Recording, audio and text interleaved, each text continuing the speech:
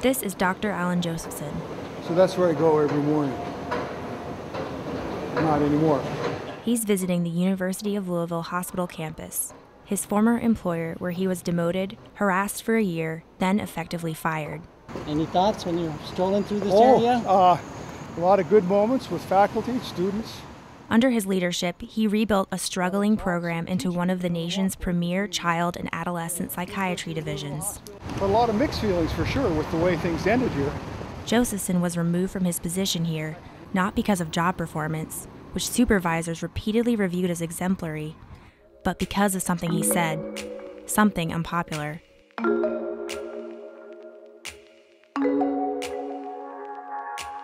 Here he is in the fall of 2017. I have a commitment to the idea that parents, children need help. Taking part in a panel discussion at the Heritage Foundation. The topic?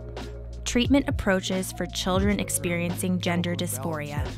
And I'm also here because I think truth matters. This appearance would destroy Josephson's respected 35-year academic and medical career. How so?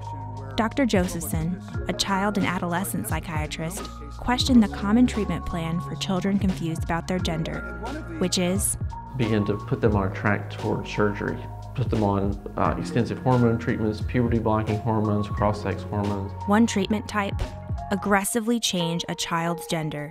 There are statements being made now by many clinicians that we determine male and female not by genetics or by physical observations or by hormones. So we've replaced the facts of existence, biological existence, with a feeling. I feel like I'm male or female. He shared these insights off campus, not as a representative of the university, but to a nationally known think tank, the Heritage Foundation. He simply raised the very common sense notions that we should explore what's going on in the child's life, what sort of psychiatric issues the child might be facing, before we undertake any further, more aggressive medical treatment. An unpopular message to a conservative group. Weeks later, Josephson was demoted. Over the next year, he was subjected to a hostile work environment, given demeaning assignments. And in 2019, his contract wasn't renewed. It's easy to connect the dots. So for 3 consecutive years, 2014, 2015, 2016, Dr. Josephson received perfect marks on his annual evaluation. In other words, he was an excellent, a superlative leader of the division. Then in the fall of 2017, everything changed. There's a lot of misinformation that leads to the discussion of science, of gender identity, and this is a real problem. Dr. Josephson's approach is comprehensive, grounded in science.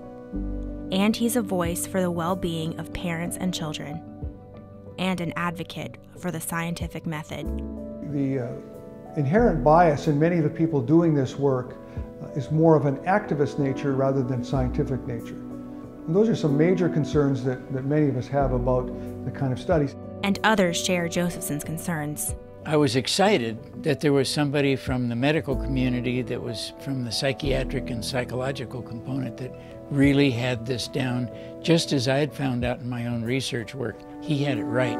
This is Walt Heyer. I was lost in the world that had collapsed around me because there wasn't an Allan Josephson there to tell me you don't need hormones, you don't need to change your gender. And today I've literally worked with hundreds, even thousands of individuals who tell the same story that I have, where their life has been torn apart because someone told them they needed hormone therapy and gender reassignment surgery.